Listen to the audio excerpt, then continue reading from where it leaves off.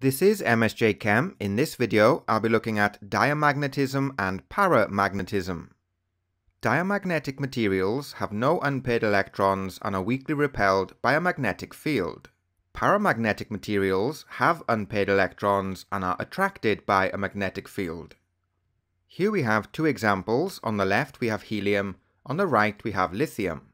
Helium has the electron configuration 1s2. This means it has 2 electrons in the 1s sublevel. Lithium has the electron configuration 1s2, 2s1.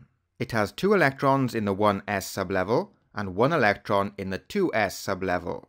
By looking at these electron inbox diagrams, we can see that helium has paired electrons, therefore it's diamagnetic. Lithium has an unpaired electron, therefore it's paramagnetic. Spinning electrons create a magnetic field. In paramagnetic materials, the spins of the unpaired electrons temporarily align with the externally applied magnetic field.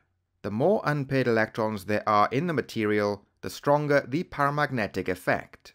In diamagnetic materials, the paired electrons create a very small magnetic field in opposition to the externally applied magnetic field.